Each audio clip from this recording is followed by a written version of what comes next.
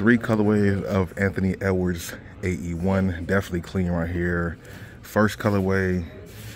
This is, I believe, was the second release. Then we have the third one, which I'm kind of liking the most so far. The All-Star colorway for the AE1 does come with Volt green laces, so do a lace swap would actually add to the shoe. This is the first one. Did come with some pink laces that did kind of match here. This colorway is definitely solid. Of course, the first colorway, so people will really like that one. And then I'm not mad at this one here too. I forgot the name of it, but it is also very solid.